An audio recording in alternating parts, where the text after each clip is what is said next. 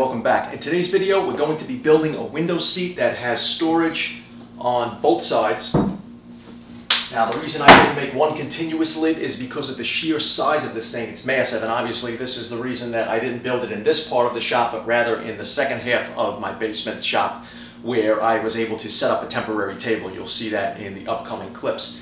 So basically, I didn't have to worry about painting it because I'm doing also some molding for this client as well.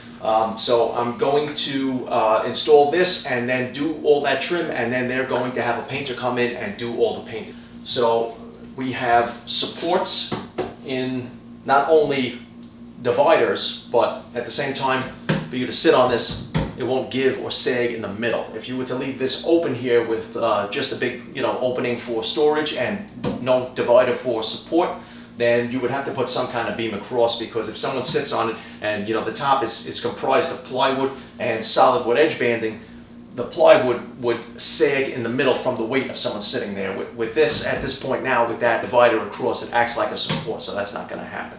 All right, so let's get started building this.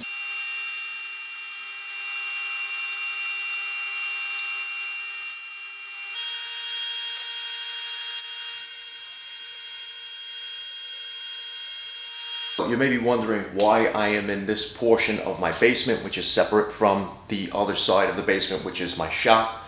And sometimes I assemble things in the garage, which is the other half of my shop. Well, right now, the garage half of my shop, there's absolutely no room in there for me to assemble something this size. So I have too much going on. There are motorcycles in there, I have kids' bikes in there, all that. So I have to move into this side of the basement temporarily to put this together. So with that being said, what I'm going to do is I have my front, my back, and sides and dividers of the box of the window seat. We're going to sand everything down first before we assemble it. So once I do that and I assemble it, I don't have to worry about getting into those corners and trying to really get everything smooth. This will make it a lot easier.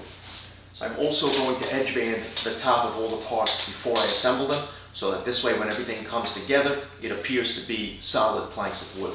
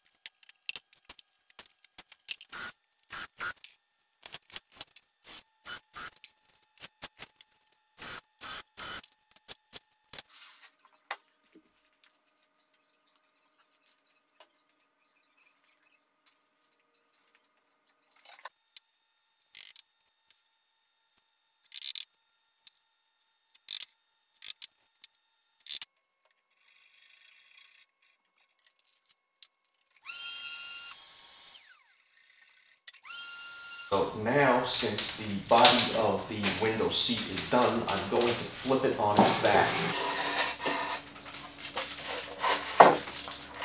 and that's exposing the bottom for me.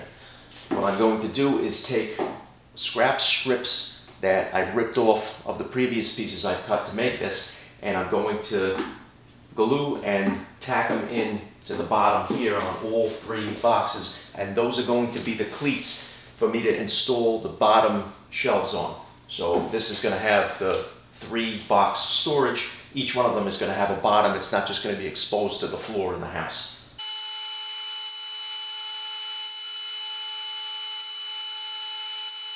Okay, so the trick here with these cleats isn't so much getting them exactly even on both sides. You can just eyeball it because they're going to be covered up by the bottom shelf. If I can get this glue open. Okay, there we go. But it's just more for the fact that you keep it even and flush with the bottom. So just run a bead of glue.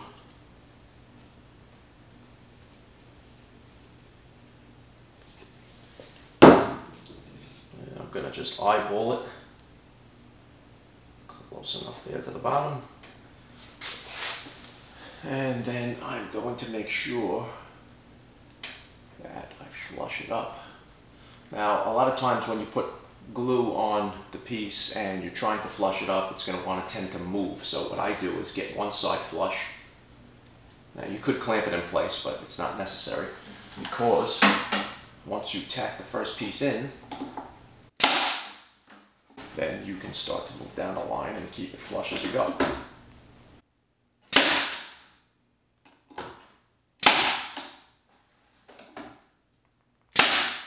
That's it, perfectly flush.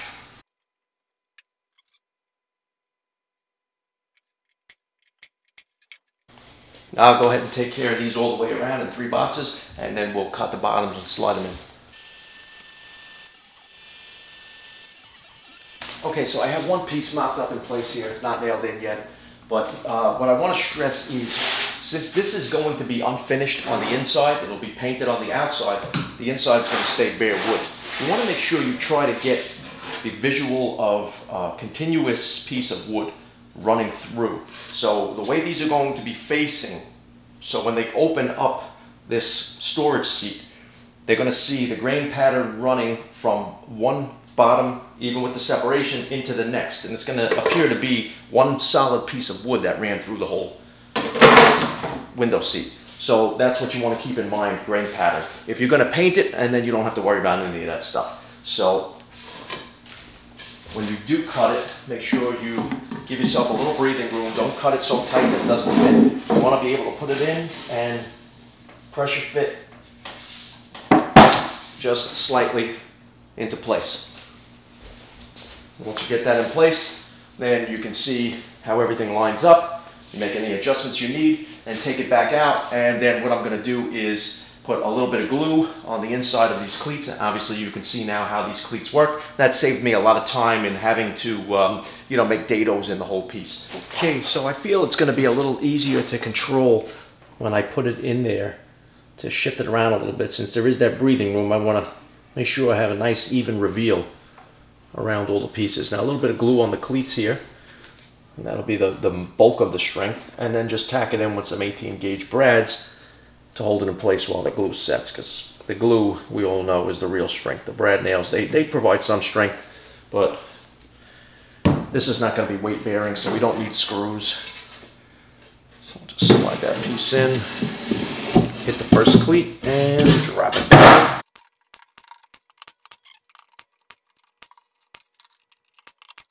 Okay, and that's it.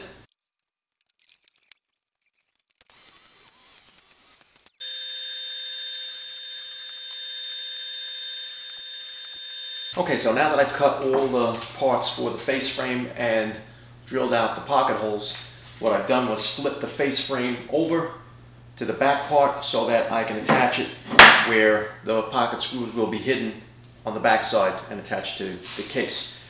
So what I'm going to do now is I'm going to start by screwing the two ends together, and then I cut a spacer so that I can attach the middle stiles evenly on both sides, giving me not only the 3 panels of the face frame, but also the offset that I want, with the two smaller panels being on the outside and the longer panel being on the inside. It's just visually more appealing.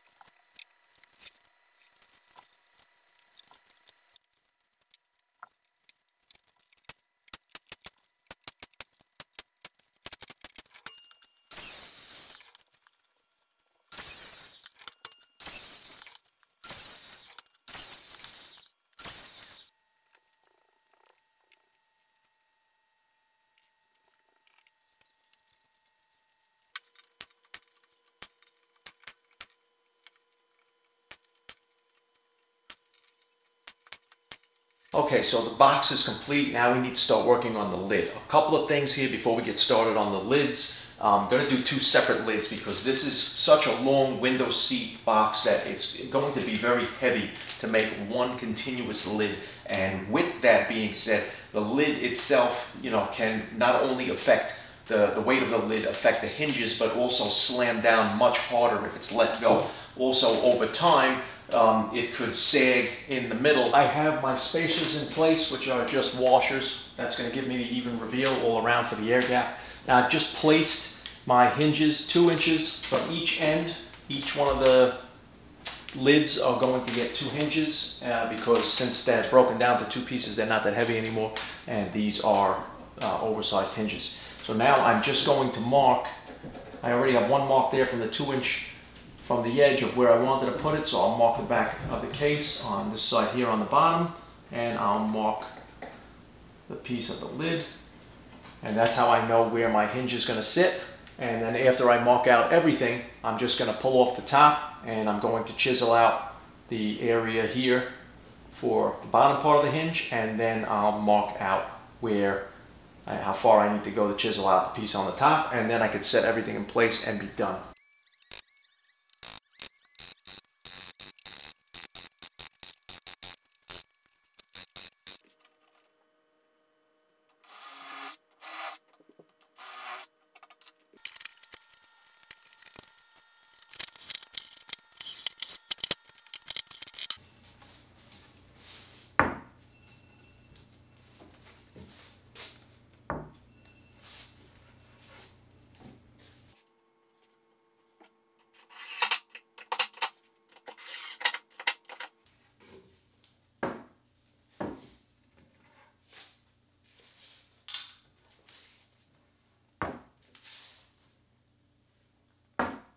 Alright everybody, I hope you guys enjoyed this video. It was a fun build.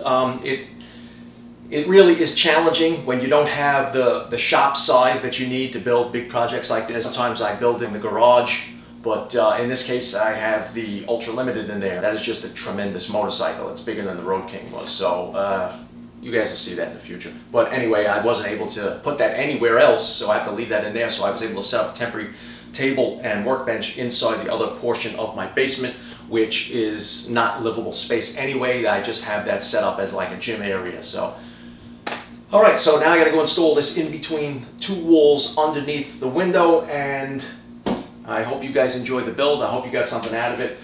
We have storage, 2 lids, both sides, separated by the solid beam. This is a frame and panel style, or if you didn't have the moldings in there, it would be known as a shaker style. But putting that trim in there, it adds some life to it. Plus, it's going to match the rest of the house where I'm doing chair rail. That's going to stop right at the edge of the wall on either side, and then it's going to have the same molding for the wainscoting boxes below that chair rail. So it's going to match up real nice, and this is going to go straight under the window. It's going to stick out past the walls just a little bit to give it just a reveal, and also to give it not only more storage, but more surface area. The clients are going to put a cushion. They're going to get a cushion made for the top of this, lay it on top, and then of course, whenever they want to open it up and throw something in, all they have to do is lift this and the rest of the cushion will go with it. Alright guys, so if you liked the video, don't forget to give it a thumbs up. I hope you guys enjoyed watching me build this. I hope if you guys try to build something like this, or you're going to build something like this, you get something out of it. A lot of information was packed into this. Don't forget to hit that subscribe button, and I'll see you guys in the next video. Also, check the link below in the description box. I'll have a link